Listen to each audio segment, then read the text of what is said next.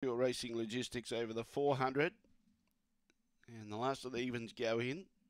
Green light goes on. There's no more bets, thank you. Favourite box 8, Cleartown Lily at 340. Ready. Away, Blazing Jim again really well from the inside. He's got a good clear lead out in front by 3 lengths going into the back straight. Now behind those was Stitch Elvis, Cleartown Lily starting to stoke up. Following those was Blackwater Girl. Then we got Dinah Fizz. The others are too far back to feature by the looks.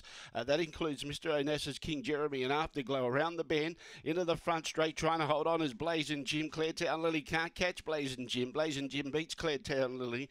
Dinah Fizz was third. Fourth placing was Blackwater Girl. Behind those Mr. Onessa's was making ground late but never really posed a threat.